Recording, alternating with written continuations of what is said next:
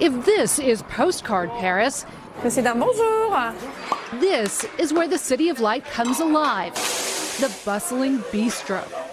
You don't have to know anyone. You can sit down and make friends and talk and enjoy great wine. Where Ernest Hemingway wrote some of his most famous books and mingled with the world's great poets and artists. Aubergines à velouté à calamar. Chef Alain Fontaine has been in the bistro business since he was a boy, but says his way of life is disappearing. You think in 30 years maybe the bistros will be gone? Just a restaurant, fast food, sandwich. In the last 4 years, a quarter of Parisian bistros, some 300, have closed, pushed out by soaring rents and big chain restaurants. Which is why Fontaine is leading a campaign to get Paris bistros protected status from the United Nations.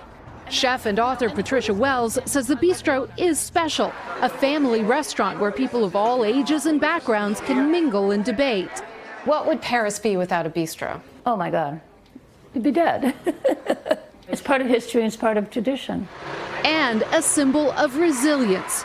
At Gregory Reinberg's bistro, 19 were killed, including his wife, in the 2015 terrorist attacks. 2 days later, the cafes and bistros were full. Everybody was in the terrace.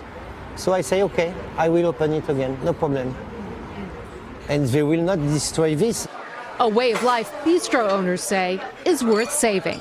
Kelly Kobiella, NBC News, Paris. Hey, NBC News fans, thanks for checking out our YouTube channel. Subscribe by clicking on that button down here and click on any of the videos over here to watch the latest interviews, show highlights, and digital exclusives. Thanks for watching.